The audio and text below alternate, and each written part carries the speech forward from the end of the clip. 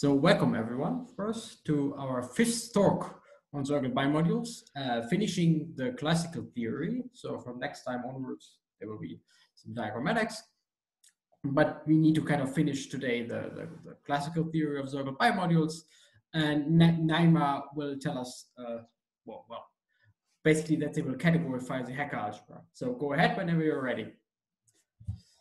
Okay, so welcome to my talk about the Soergel bimodules, or the fifth talk of the seminar. First, I will introduce you to twisted actions. With them, we can define the standard bimodules. Then I will show you the split Grothendieck group. We will talk about filtrations, some more definitions, until we finally get to the Soergel's categorification theorem. Okay, let's start with twisted actions.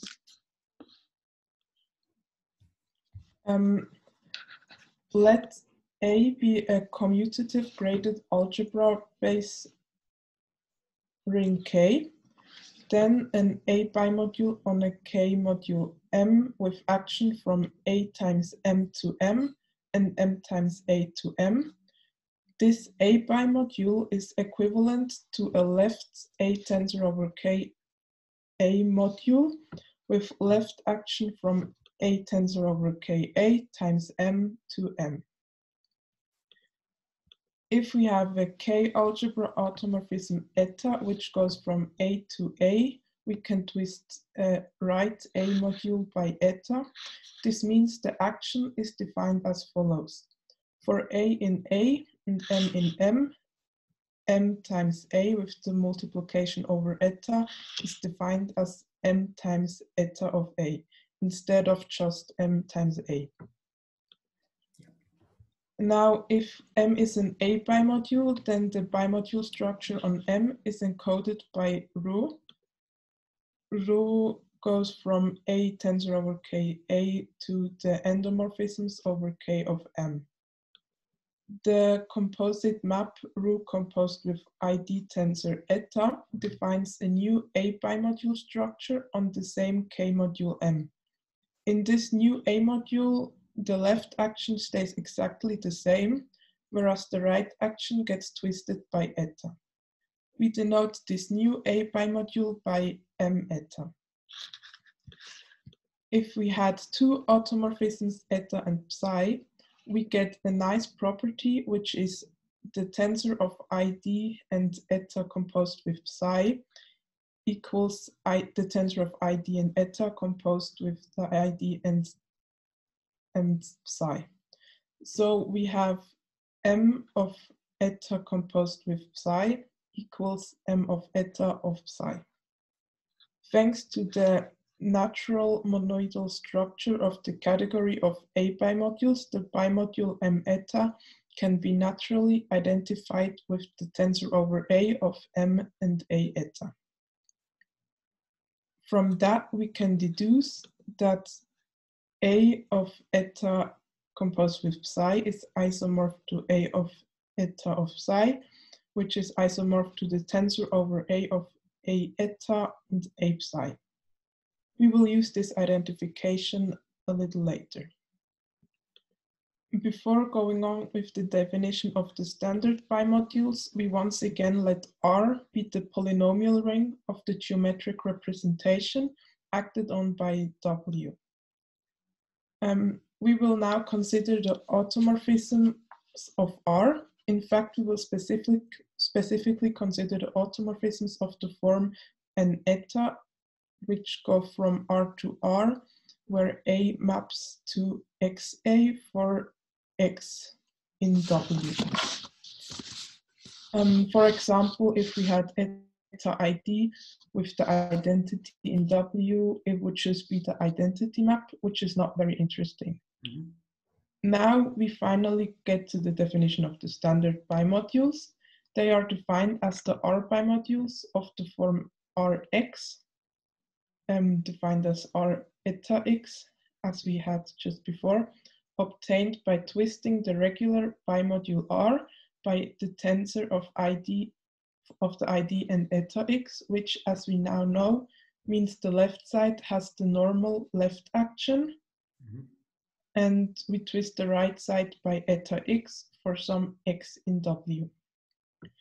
And additionally, we define the standard bimodule category to be the smallest strictly full subcategory of graded R bimodules, which contains Rx for every x in W and is closed under finite direct sums and grading shifts.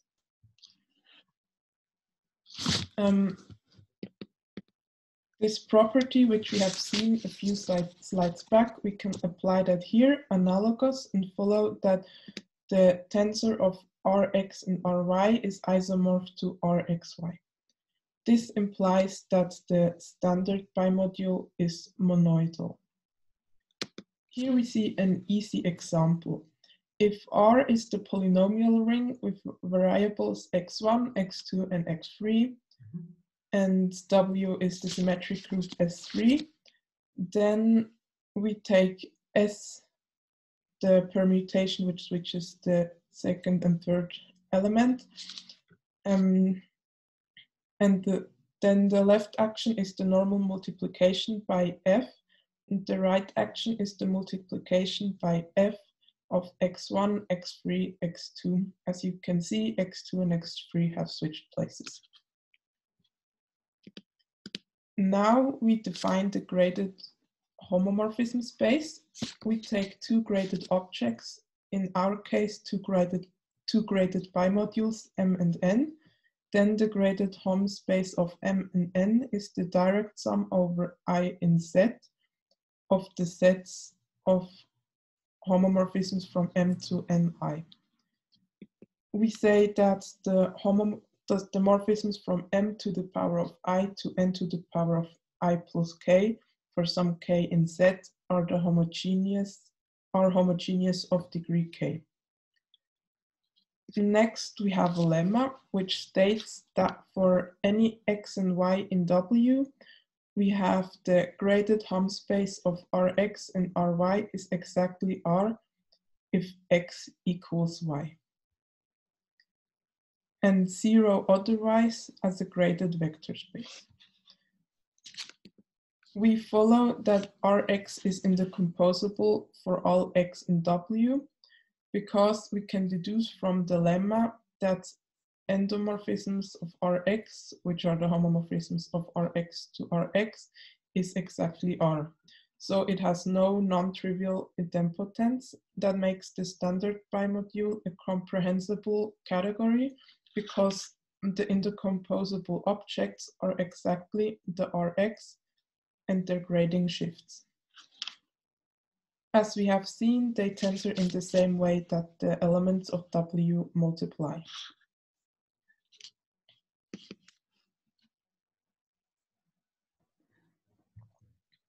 We will now introduce the split Grothendieck group of the category of standard bimodules. It is, by definition, an abelian group generated by symbols B for each object B in the category of standard bimodules with the relation the symbol of B equals the symbol of B prime plus B double prime whenever B is isomorph to the tensor of B prime and B double prime. And since the standard bimodule is monoidal, the split Grothendieck group is a ring via this B times B prime is the symbol of B prime. Should be an O plus. Oh, yeah, that's true. Okay. It's okay.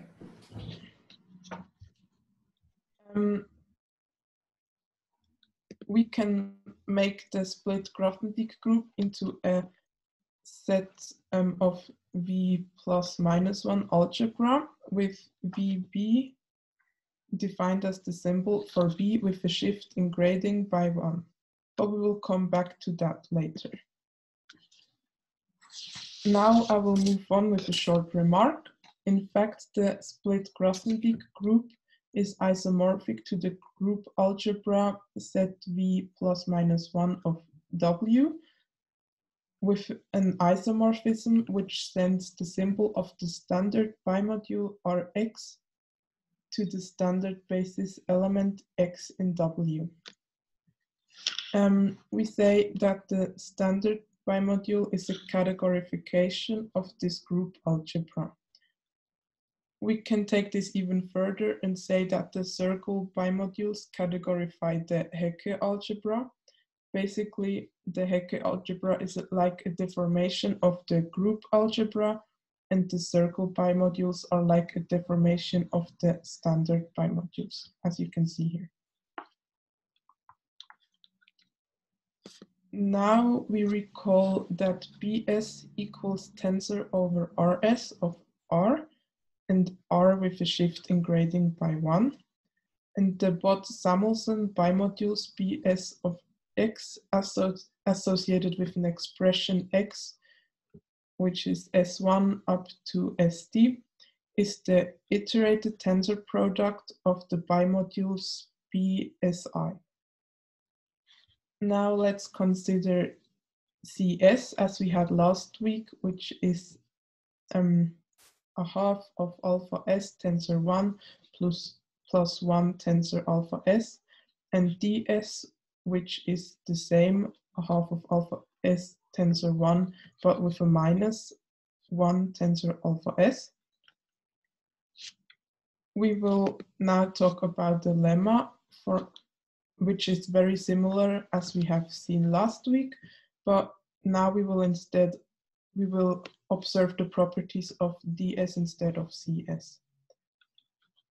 The lemma states that for any f in R, f times cid equals cid times f plus ds times the delta s of f, and f times ds equals ds times s of f. We will prove that, but for that we will first assume that f is S-symmetric, and where delta s of f is 0 and s of f is f. So we will prove the lemma first for this assumption. But for this assumption, it's very clear because it just follows from the lemma which we have seen last week and simply from the symmetry of f. So it holds for both equations. Now we will assume that f is alpha s and delta s of f is 2, because that follows from the de Maisure operator, which was defined as f minus f divided by alpha s, which in this case would be 2, and s of f is minus f. Note that alpha s is a basis element. We see that cid times f plus ds times delta s of f is 1 tensor 1 times alpha s plus 2 ds, because cid is just the 1 tensor 1. And then we can take alpha s from the right side into the tensor, and we replace ds with its definition. Then we get 1 tensor alpha s plus alpha s tensor 1 minus 1 tensor alpha s, which obviously cancels out 1 tensor alpha s, and we get alpha s tensor 1, which is equal to alpha s times 1 tensor 1, which is what we wanted to show. And for the second equation, we start with f times ds, which is alpha s times a half of alpha s tensor 1 minus 1 tensor alpha s. And this equals, we take the alpha s from the left side into the brackets, then we get a half of alpha s squared tensor 1 minus alpha s tensor alpha s. Then we take alpha s to the right side, and because it's anti-symmetric, we get a minus sign. So we have a half of alpha s tensor minus alpha s minus 1 tensor alpha s times minus alpha s. And then we can take this minus alpha s on the right side outside, and then we have exactly what we want.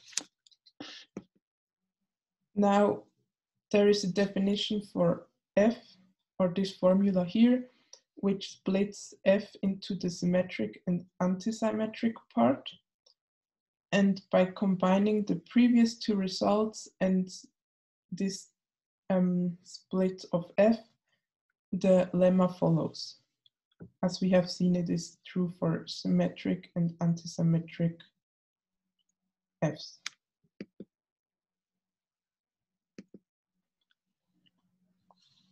Now with this lemma, we will eventually get to the filtrations. This lemma implies that CS generates a copy of R with shift in grading by -1 in BS, and DS generates a copy of R with RS with shift in grading by -1 inside BS. The shifts come from the fact that CS and DS are of degree 1 in BS. And in fact, these sub-bimodules fit into short exact sequences in graded R bimodules, as you can see here in delta and nabla. In delta, we have that 1 is sent to CS, and mu ID of F tensor G is F times G. And in nabla, 1 is sent to DS, which I forgot to put in my presentation. And there's a mistake. There's a split shift. Yeah, okay, that's not very nice, but I will change that later. Okay, in delta, 1 gets sent to DS with mu ID, and in nabla, 1 gets sent to CS with mu S. And mu S is of F tensor G is F times S of G.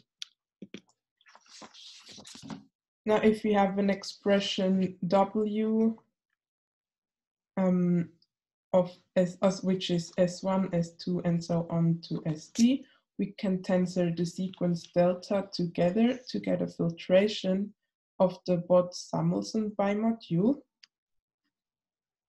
BSW. For BSBS, we would get this short exact sequence, which you can see here. But there are many filtrations by shifted standard bimodules for the Bott-Samuelson bimodule. It may be unclear which filtration we should prefer, but now I'm going to define a nice one. For this next definition, we fix an enumeration of W such that Xi is less equal than Xj. In Bruhat order, that would imply that I is less equal than J. For example, for A2, we would use ID less than S, less than T, less than ST, less than TS, less than STS. I think you get it. We've defined enumeration as just mentioned. A delta filtration of a Soergel bimodule B is a filtration where BK in BK minus 1 and so on until B. And with these subquotients, which are isomorph to Rxi to the power of the direct sum of Hxi, where Hxi is the Hecke algebra in the Hecke algebra with positive coefficients only. Note that even if W is infinite, this filtration needs to be finite. Now let me show you a short example of what these Hxi's are. if we have a quotient that is isomorphic to the tensor product of Rxi with a shift in grading by 3, and Rxi with a shift in grading by -5, then Hxi is 1 plus v to the power of 3 plus v to the power of -5, because these they are just counted together. Then the next theorem states that for a fixed enumeration of W, any Soergel bimodule B has a unique delta filtration. Moreover, for any x in W, the graded multiplicity Hx of Rx in the delta filtration depends only on B and X and not on the choice of enumeration of W.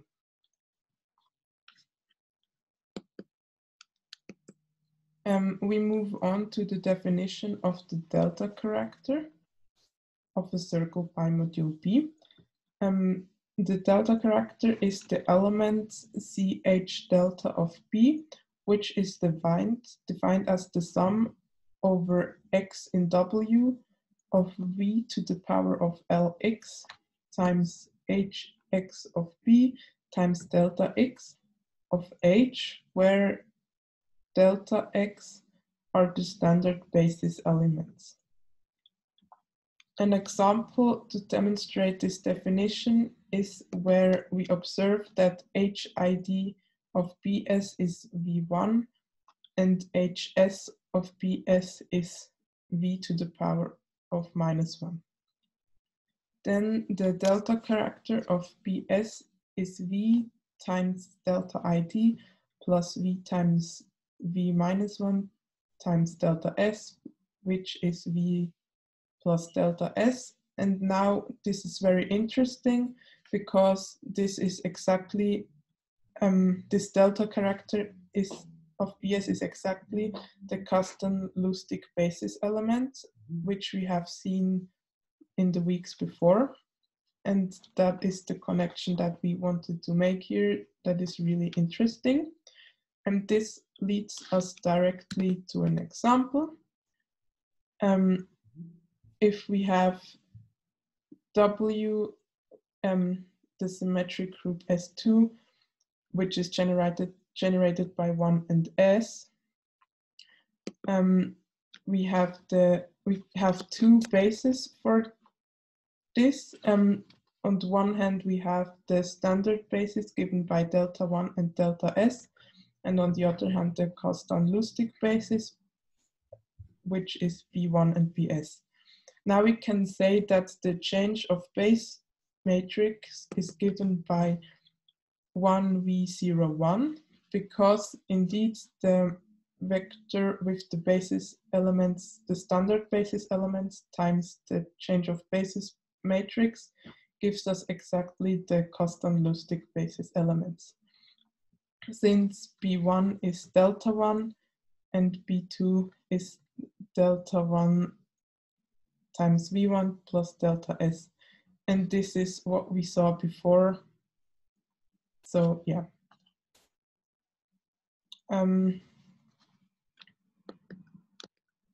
Analogous, we can have this definition for nabla instead of delta.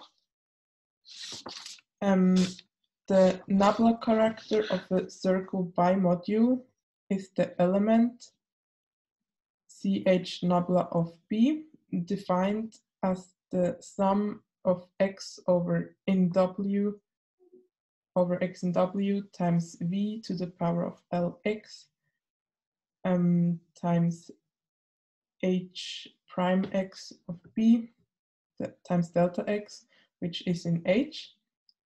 And similar as before, we have H prime ID of BS, which is V to the power of -1, and H prime S of BS, which is V1.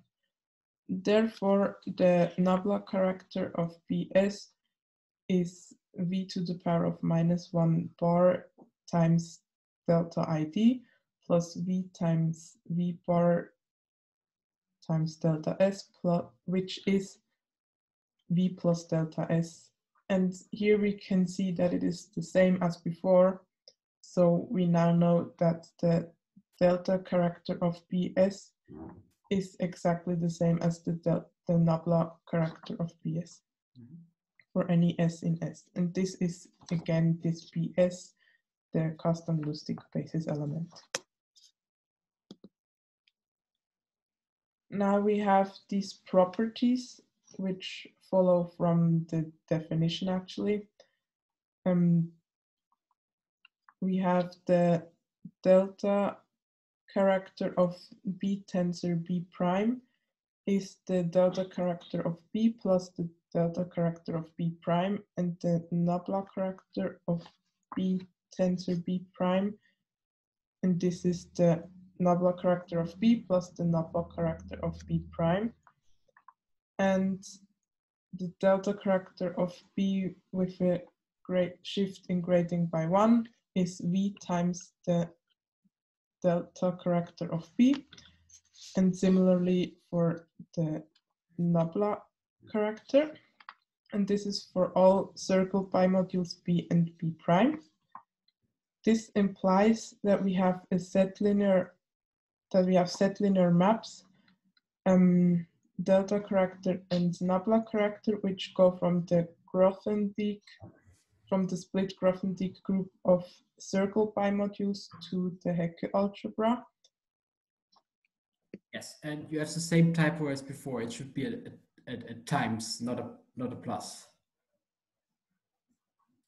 Okay, what the property here should be? Yes, exactly. Okay. Okay. And now we already get to the theorem, and I see I have miscalculated the time extremely. This is a very important theorem. It's one of the main theorems of the book, actually, and it's called the circles categorification theorem. It has 3 points. The first point is that there is a Hecke algebra homomorphism C, which goes from H to the split Grothendieck group of Soergel bimodules, sending Bs to the symbol Bs for all S in S. And the second point is there is a bijection between W and the set of intercomposable objects of Soergel bimodules up to shift and isomorphisms. And the intercomposable object BW appears as direct summand of the Bot-Samuelson bimodule Bs of W for a reduced expression of W. Moreover, all other summands of Bs of W are shifts of Bx for x less than W in the Bruhat order. And the third point is the character function CH, which we say the character of delta, defined as above, descends to the Hecke module homomorphism. And this is CH of the split Grothendieck group of Soergel bimodules to the Hecke algebra. Yeah. And this is exactly the inverse to C, which we have seen in the first point here. And so now we conclude that the split Grothendieck group of the category of Soergel bimodules is isomorphic to the Hecke algebra. And that is, yeah, that's the main point. With that, I finish my talk. But